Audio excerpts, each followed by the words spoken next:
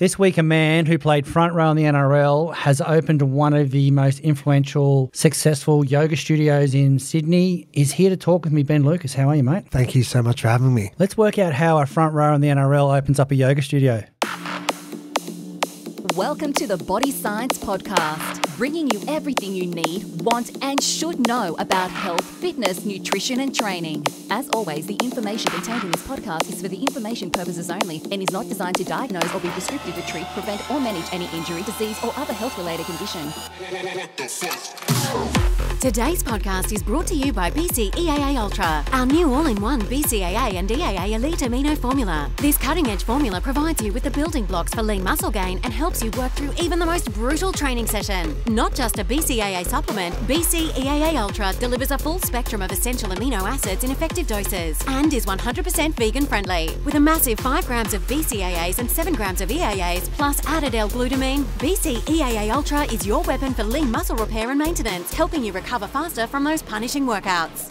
Welcome to the home of Fit, Happy and Healthy, and we're going to add in there successful yoga and fitness-based studio driving. Ben Lucas is with me to talk about life and fitness. How are you, mate? I'm amazing, thank you. Great to be up here on the Gold Coast with my beautiful family. Got the call from Body Science. I'm always ready to do anything I can for this wonderful brand. Mate, so people who might live under a rock may never have heard of the word Flow Athletic, and you're one of the first people, you opened up Flow Athletic with the vision in health and fitness that had taken it to a new level. Like you introduced yoga and fitness together along with people taking on events, and you really changed the way that the traditional fitness industry was. And we're talking, back in 2013.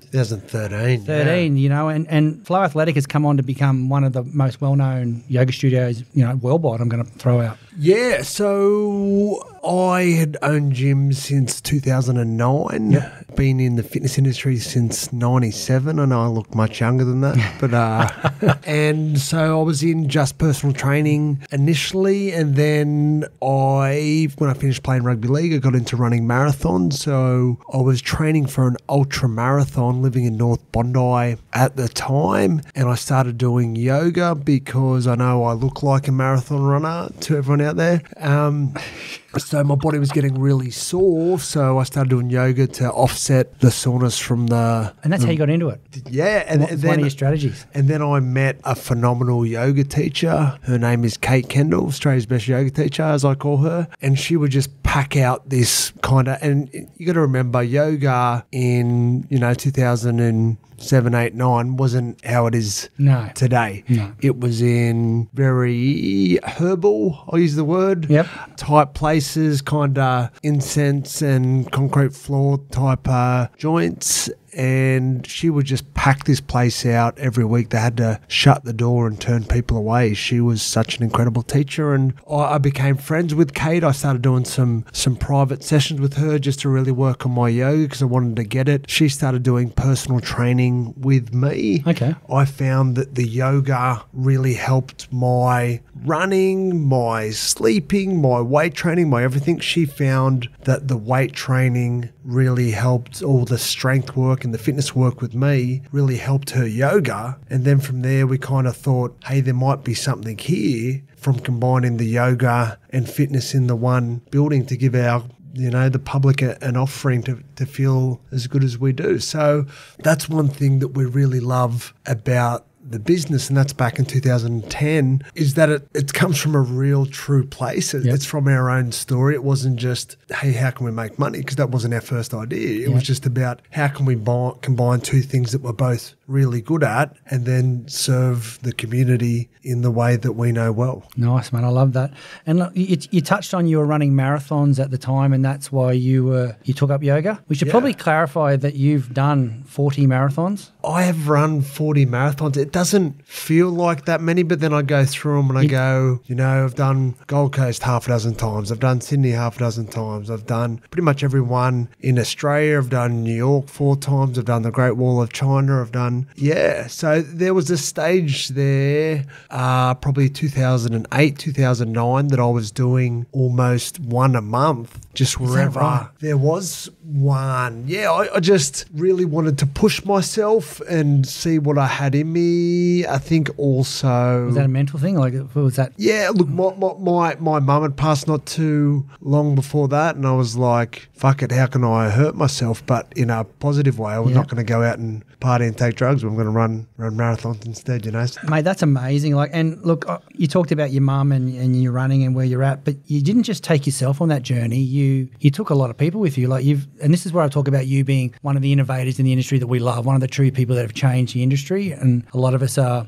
benefiting from the hard yards you did in the early days. And so one of the big things in you've done 5 ultra marathons as well. I shouldn't leave that out because that's not something to be not spoken about either, but we'll talk about the marathons. You take runners to marathons. Yeah, so, and that's actually one of the most challenging things you could do. So 2011 was the first big one. We took 101 non-runners or people that had never run a marathon before. Some people had never run more than 100 metres more to run their very first marathon at the Sydney Running Festival. And 101 runners. Yeah, and that was really challenging, more so mentally, because every week these people were not only breaking physical barriers but mental barriers to change the view of themselves that they didn't think they was runners. I didn't think I could run 5Ks. I didn't think I could run 10Ks. So the amount of tears that were had over that journey of people, you know, breaking a new threshold they didn't achieve, think was possible. But really, and this is something I'm super passionate about, is the marathon is kind of a microcosm for your life. And if you can achieve something that you didn't think you could do, well then what else is there in your life that it's only your view of you think you can't doing it stopping you? So even now, what's that, almost 10 years on, I still get messages from people today saying how much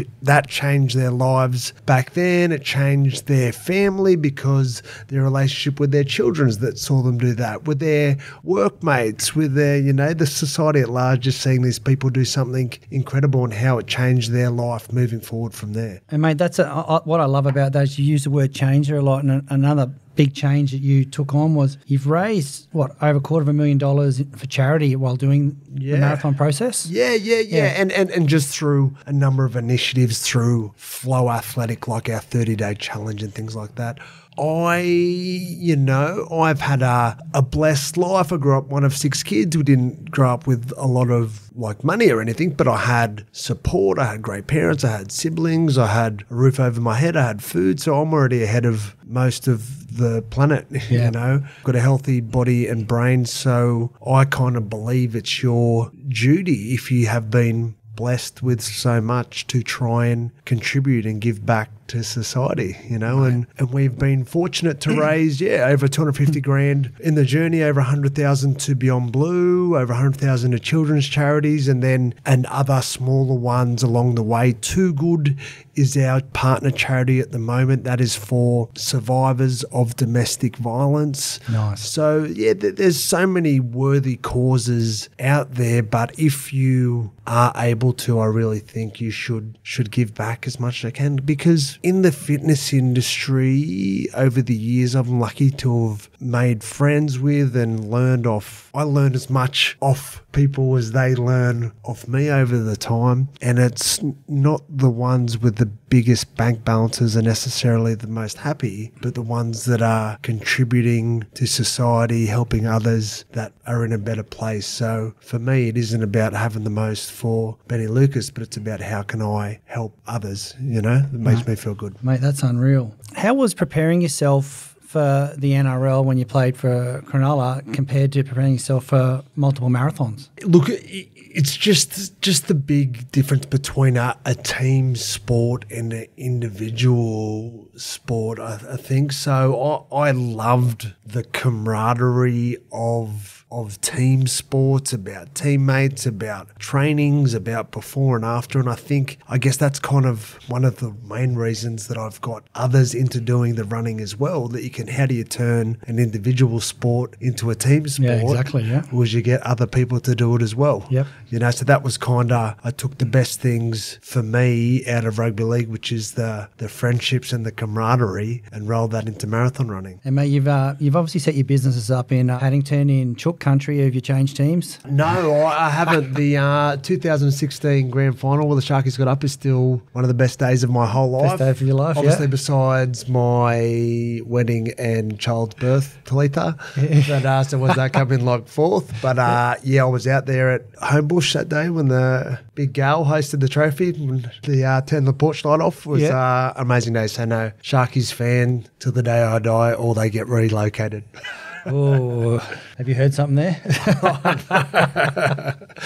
That's a great part of the world there. I'd hate to see a football team dragged out of there, but that's just me. When it comes to the fitness industry, you've led the way with it, like events, like you turn the fitness industry into what everyone makes money off now, running events in the fitness industry. It wasn't happening in the early days. I've been in it 20 years. It wasn't there. You've done some cool things like the nightclub spin. Is that worded correctly? Nightclub spin, yeah. Sofa to Surf, 30 Days Clean. Like you were pioneering all these things that we're all jumped on the back of. So, yeah, probably the best one to date. So, Flow After Dark. So, Yoga Silent Disco. So, we had 900 people at the Horden Pavilion doing a yoga class with the headphones on with the DJ. So, Kate Kendall leading it, DJ James Mack on the Wheels of Steel. And it was just an amazing event. How that actually came to me, I was having a float in a float tank, sensory deprivation tank, something I like to do. And boom, it just hit me like a bolt of lightning, and I nearly put my head through the roof of it, was that we should really, because what we'd done, the little ones in our studio, and I thought, hey, let's do larger scale events. So, and then from there, we've sold out the Horden, we've sold out Melbourne Town Hall, we've sold out events in Gold Coast, in Brisbane. So for me, like, it's great that they make money for the business, but it's just really, again, I bring it back to camaraderie. It's great team building for the employees of Fly Athletic, that we all, a dozen of us, fly up to Brisbane to do a Fly After Dark, and some of us are on stage and some of them are behind the scenes, and we just have a good fun, and we bring something to a group of people that have never experienced something like that before. So. And mate, when you're having your visions, were you thinking, gee, 900 people are going to turn up for this? That's pretty unique. Yeah, it's pretty amazing. I mean, the Horden is an amazing event. Look, I remember going to concerts there when I was young, and I never foresaw that 20 years later I would be selling out that venue space to do a yoga class. Yeah, exactly.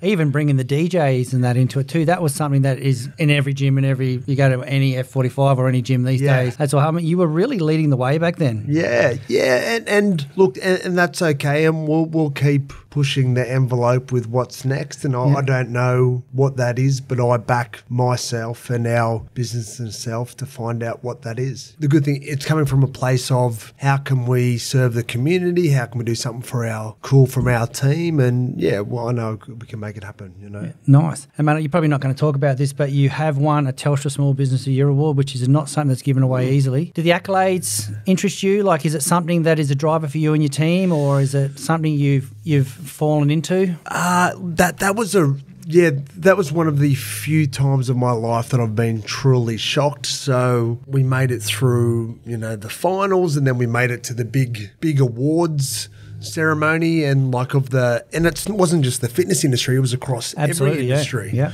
And it was tech business this, tech business that, tech business this, and Flow Athletic, a gym. And we thought, we're just here for diversity. So I actually didn't have a speech written because I thought we were at thousands.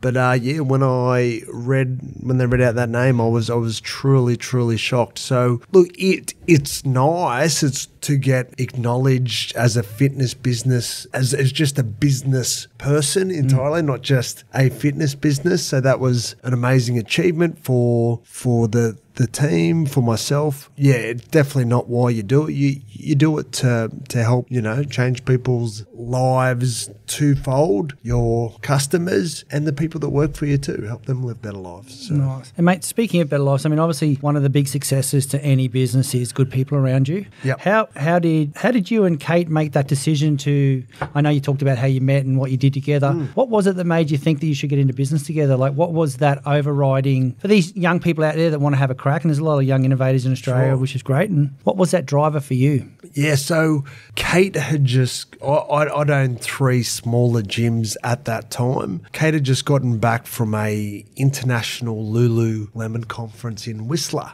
She came Tough back gig. and she said to me, Benny, I really want to open a yoga studio. I went, awesome, great, I'll help you out do it. She goes, no, I want to do it with you. And I went, all right. Okay, and then I said, well, I only do it if we incorporate fitness in it as well. And then that's the story of Flow. But yeah, we really dug, like you can have a great idea for a business. You could really care about people, but your business could still go belly up. And fitness is so competitive these days. So, you know, I don't come from a business background, but now I love it. It's almost like my sport now, and just getting detailed into your business plan, into your, you know, your point of difference from your business, into your marketing plan, into your financials, into your cash flow, into your bang. You've got to be so detailed across the board into how you run your business, because it's too competitive these days. You're going to get swallowed up. So I think, yes, passion for the industry, yes, having a product that stands out, but you also must go dig deep into how you're going to run your business as a successful business. Mate, you touched a good point there, having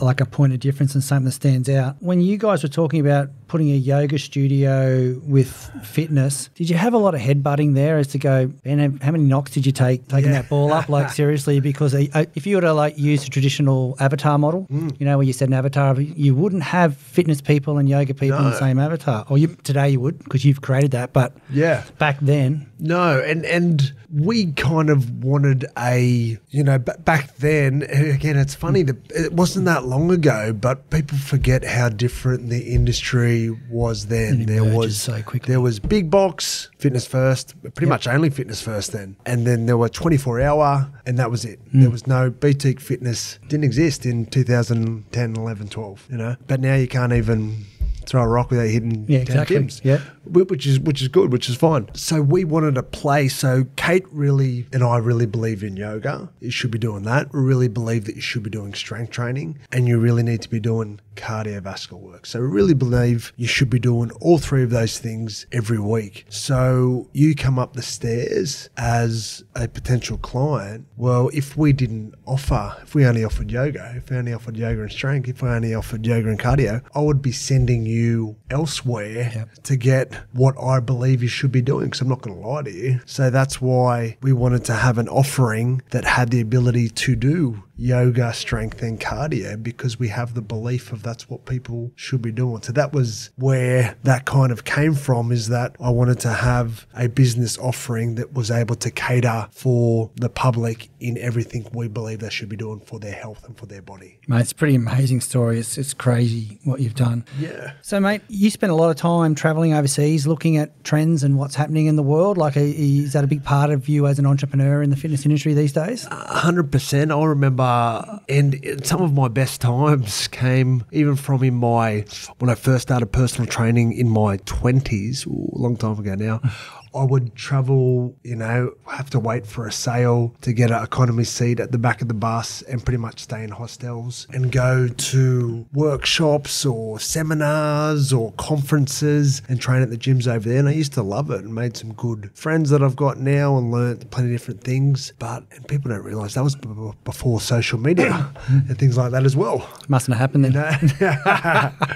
But the difference between, you know, Australia and the US in fitness now is inches as opposed to kilometres as it was back then, because we can see what everyone's doing every single day on social. But, you know, when you go to Equinox, Soul Cycle, Rumble, things like that, you had to be there and see that to really experience it. But now you can just flick your Instagram on to get a good idea. Yeah. Obviously, it's much better to go there yourself. But yeah, I'm a bit of a nut when I go there. It's not about the class class for me or the service. It's about what's their reception like, what's their bathrooms like, what are the lightings like, what is the towels are they using, what does it smell like, what are that, exactly that. And I would take pages and pages and pages of notes of what's their booking system like, what's their, doormat like at the front, all of that, because that is the experience. It's not just the class. It's the what's their website like, what's the booking experience like, how was I greeted on the way in, what's their bathrooms like, etc., etc., etc., because that's your service. Your service isn't just the 45-minute class they do. It's about how do you find them online. It's about how do you book that class. It's about how I was welcomed in. It's about that end-to-end service. So that's what, whenever I go to a place, I take pages of notes, and not all of that page, for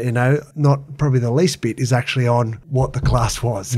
It's about everything else. So Mate, it's funny you say that, because I run product development here, and because we make everything from therapeutics to drinks to tablets to powders to bars, it's impossible to do it in-house. We often, when we're looking at new technologies, the first place I go is the toilet. Because I just want to see how they treat their toilet, because if the toilet has that 1%er on it, I know that their whole process and business will have that. And I know that sounds pretty silly, but that's one of my big drivers as to how I pick a manufacturer. For sure. Is just, it's those behind the door, it's the little 1% things that make those massive differences. And it's interesting you say that that's what's built your process around your change, and you're dictating what we do here in Australia now. It's, I commend that. And that's why, even though, we've been going for 7 years now, I'm still obsessed every single day about the 1,000 ways we can be better. And someone can come to Flow and do a class and go, geez, Benny, that was awesome. And I go, yeah, but what about bang, bang, bang, bang, bang, bang, bang? And I am hypercritical because I know we can be better. Why do I want to be better? Because I want us to be the best fitness service on the planet. Is that possible? Why the fuck not? Someone's Exactly. Be, Absolutely. So. Mate, Nathan's exactly the same. My business partner, for those people who don't know, he's the same. He is always, what can we do better? What can we do better? Yeah. It's almost to the point where I'm going to create a T-shirt brand for him. Just so I can go, here's a T-shirt that tells you what you can do better. He's one of those guys. You're also bringing America to Australia right here. Is that right? You're bringing the fitness industry? Yeah. So I'm taking a tour in March. I'm taking 24 Aussies over to the States just to kind of experience. So I try to go to the States twice a year. I go to LA and New York on different trips. Try not to be as long these days. So I've got my little bubbers at home. But just to experience all those high-end gyms, and I've made some great connections over there so they can kind of have a look behind the kimono and actually see how they're run and hear some stories about how these people have founded their businesses and their challenges along the way, things like that. So, yeah, just a good group in March. Fit Trip LA 2020, yeah. So Can anyone talk to you about coming to that? Yeah. How do they get on board? They can just message me or just head to the Flow Athletic website, Fit Trip 2020. And funnily enough, half the people, I think I've sold 20 of the 24 spots, are fitness business owners that are really keen on growing their fitness business. And the other half are just everyday people that just want to get away and have a good train and relax too. So, yeah. Mate, what I love what you're doing in the fitness industry is you're working together with other people in it, because we can grow the industry instead of our own business. I think that's an amazing thing. Too many people have their own priorities, and it doesn't work for the world of fitness. We need to work together more.